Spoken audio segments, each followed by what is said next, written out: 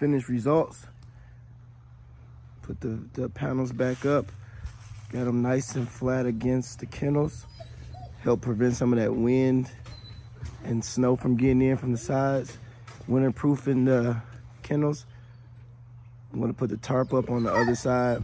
That just prevents like all the wind from blowing in all directions. It'll help keep the dogs nice and warm during the winter. But I also bring them in at night. But during the day, I like to still have it winterproof. So by the fence being on both, on the side and in the back, that prevents a lot of the wind and snow from getting in. So my dogs never have snow in their kennels due to the fact that the kennel is up against the fence and they have the roof on the top. And then with the siding right here, nice and flush against the kennel, no wind or snow can get in from the side. So on the other side, I'll show you what I have to do. Let's take a walk, see.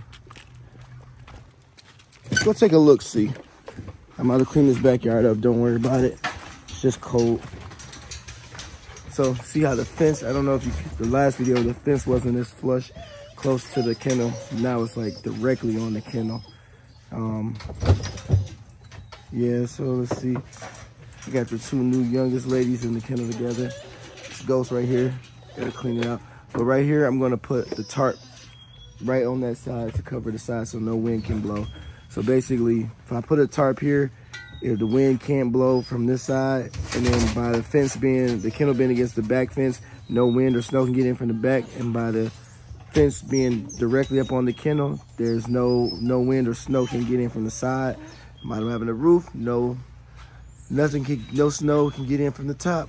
And in the front, obviously some wind can get in. It'll be kind of cold, but insulating it the way I'm gonna do it is it's gonna make for no snow, no rain. It won't be as cold. It'll keep the heat in as much as possible.